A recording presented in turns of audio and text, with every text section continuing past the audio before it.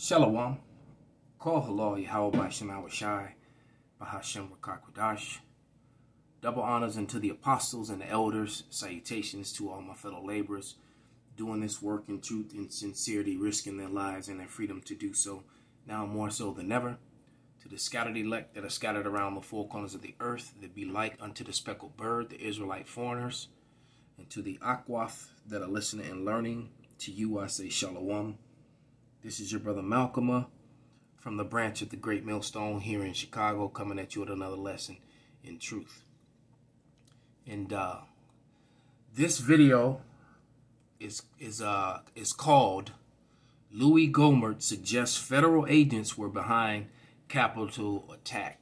And he's not just going to suggest it, he's actually going to present evidence that they more than likely were. And so I'm going to play this video. I'm going to try to play it uninterrupted, but I want to read a couple scriptures before, because basically what's happening is you're witnessing the downfall of Esau, Edom. You know, they've been made bare. Matter of fact, let's grab that. There's no more wisdom in teaming, man. These people have been made bare. That's why they're trying to come against critical race theory, which should be called critical race history, because it's not theory. Theory is something that, you know, that's unproven. That's a guess. These are factual historical events that shaped America, that shaped the nations, that shaped neighborhoods, that created and destroyed people and created cultures and you know, and created wealth for some and poverty for others. And you have groups of mainly Americans that look like him, that want this taken out of school. They want history removed from the things that they did, because now what's happening is Esau Edom is being bombarded with the truth about his past, and is being taught to his children. And his children, they say as early as 5 years old. Well, you know, the scriptures did say that that the children would complain of ungodly fathers. And that prophecy, remember the scriptures are manyfold, and now that prophecy is talking about Esau, Edom. They are ashamed of their forefathers and what they've done. All right? But they're not too ashamed, because you don't have all these Edomites that have millions and billions that they've inherited of stolen land, stolen property, companies that were built upon slave labor, and et cetera, et cetera. They're not giving those companies back, or giving, you know, so they're not too sorry. But this is Jeremiah 49:10, and it reads, "But I have made Esau bare. I have uncovered his secret places, and he shall not be able to hide himself. His seed is spoiled, and his brethren, and his neighbors, and he is not." All right, so it's a wrap for them, man. They're that, you know, it hasn't gotten so drastic where they're not anymore, but it's in the mix. It's in the middle of happening. So I'm going to talk about a vantage point of three prophets, three disciples, who all saw and witnessed Yahweh, all from their own vantage points, but they all saw the same thing. So basically, it's kind of like how you got, let's say that you got 3 or 4 witnesses that all witnessed the same thing, but I witnessed the event straight on. You witnessed the event from a side profile. Another person witnesses it from the other side profile, and another person witnesses it from the rear. But we all see the same event. Now, everyone's story is going to be different, but yet the same. All right? And they match up. So that's something that the Hebrew Israelites, we call that precepting. Christianism and their leaders like Vocab Malone, Dr. James White the Edomite, they call it Hebrew hopscotch. So let me run to a scripture real quick. I'm going to read Mark 3:25. And it reads,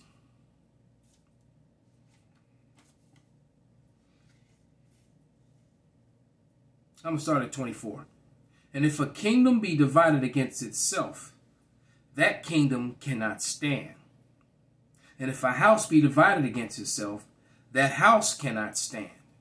And if Satan rise up against Satan, Salakia, if Satan rise up against himself and he be divided, he cannot stand but have an end. And Satan is a man. As a matter of fact, before I play it, let's just shoot over to Isaiah, the 14th chapter, 12 through the 16th verse, just to prove that for anyone who might be new or some Christianism person jumping on, you know, you always got some person that's new, either for the positive or the negative, but to make it clear that what we're saying is absolutely true, we're going to go to the scriptures.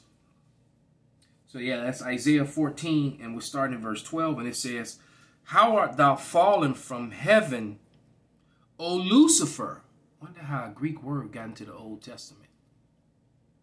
All right. "Son of the morning, how art thou cut down to the ground, which did weaken the nation?" So they will tell you that Satan, they'll say Lucifer is Satan when it's not. This is a man, all right, a people, a race that this scripture is talking about. And it's going to, and as we continue to read, it's going to reveal that. All right. But in Christianism, they teach that Satan was being a hardhead and rebellious and got kicked out of heaven. And that's complete and total bold-faced lie doctrine of man. The scriptures don't say that anywhere.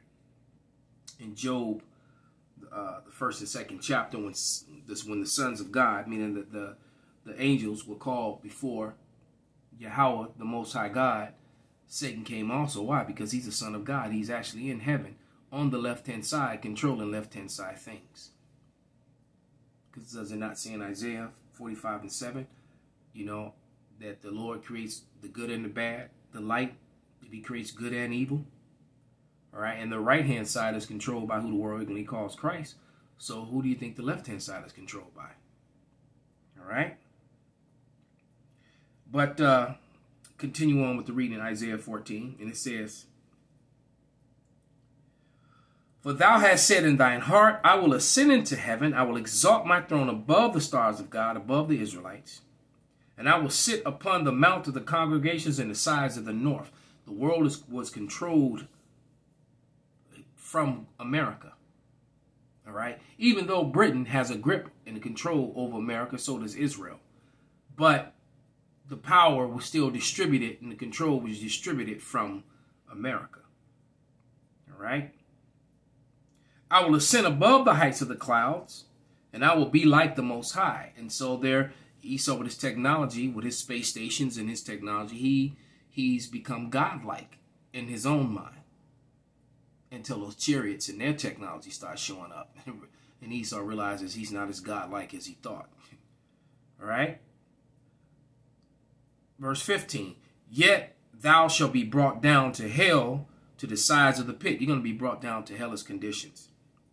"And they that see thee," listen carefully, "shall narrowly look upon thee," they're looking upon Lucifer, all right, "and consider, saying, Is this the man? Is this the people? These white people?"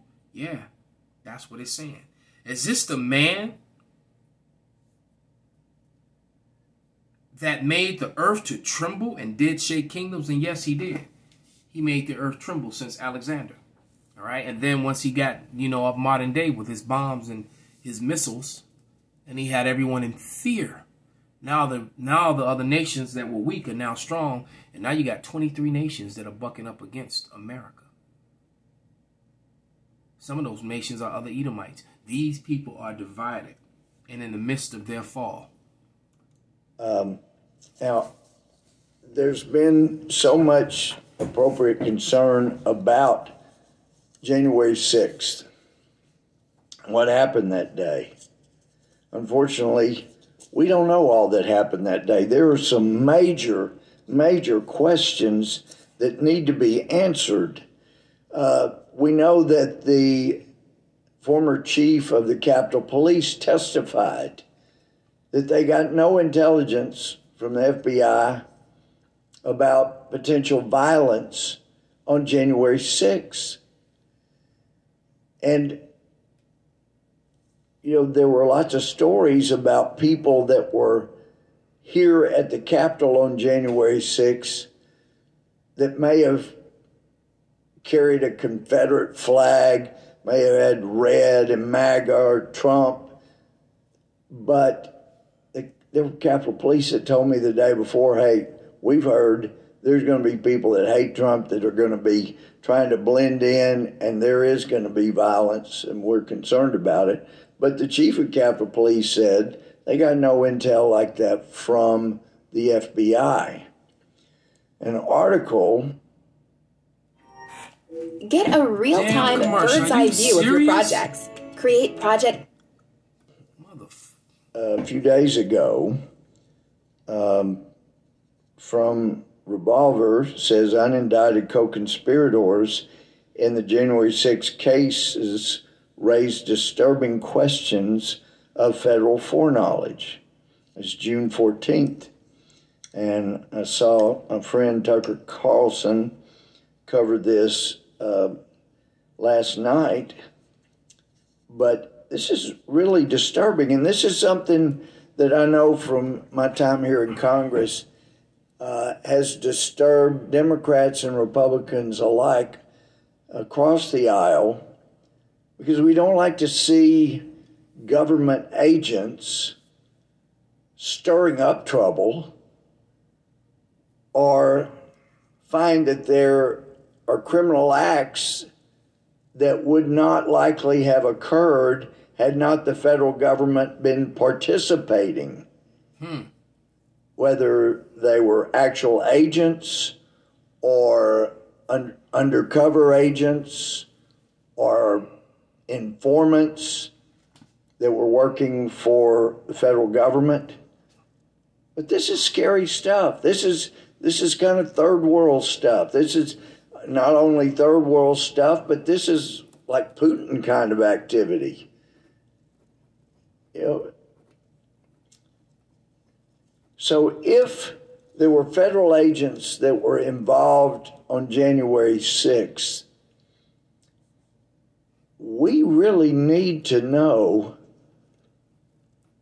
what the FBI knew and when they knew it. And not only that, we need to know how much participation did any of our federal friends, either at DOJ, FBI, or any of the intel community, what kind of role were they playing? Because there's information that came out about the effort to kidnap the Michigan governor, and there were federal agents. So it's been said there were federal agents that were involved in that. So you hear that? And then what he tried to do, he tried to pass the buck and say, this is third world stuff. This is Putin stuff. No, so look, America is the king of staged events, of false flag events.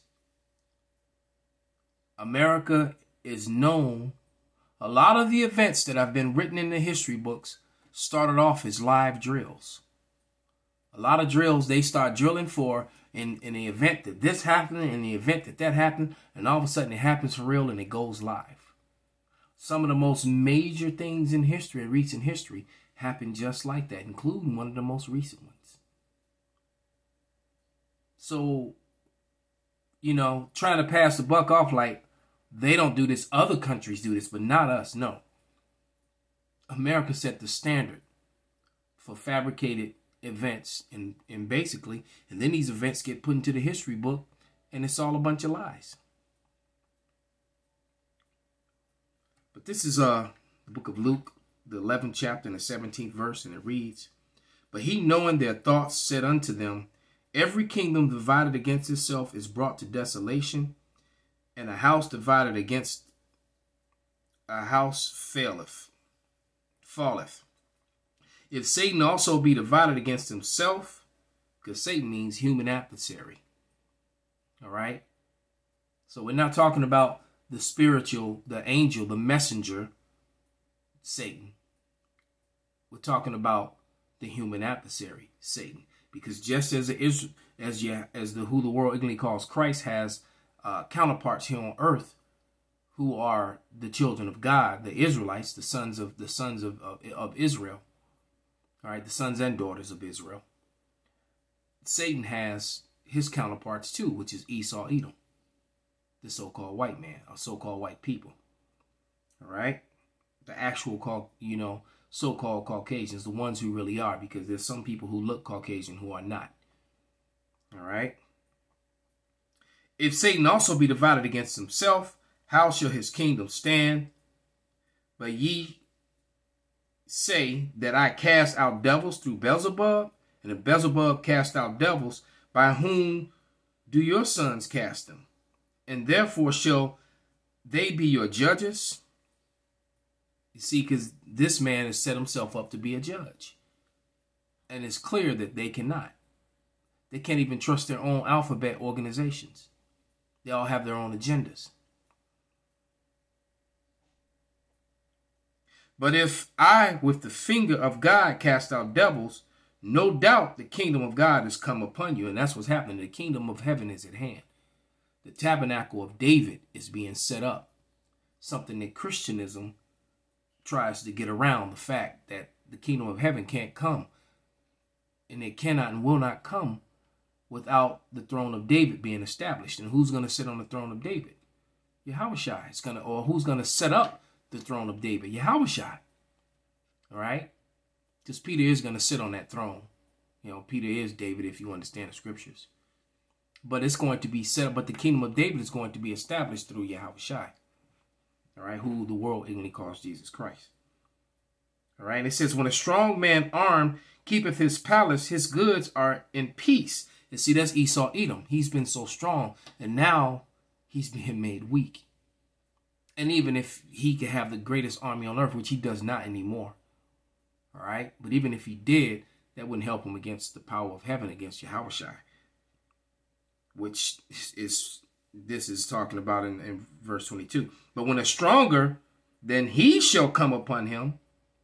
See, when Yahushua come, nothing that he has is going to help him.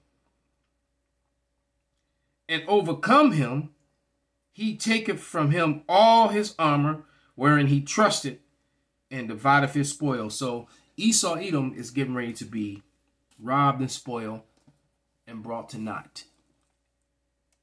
All right? So with that, I hope this was an edifying and informative lesson. Call halal Yahweh Shai Bahashem Wakakwadash Wa Abba Babal Kwam Yasharala.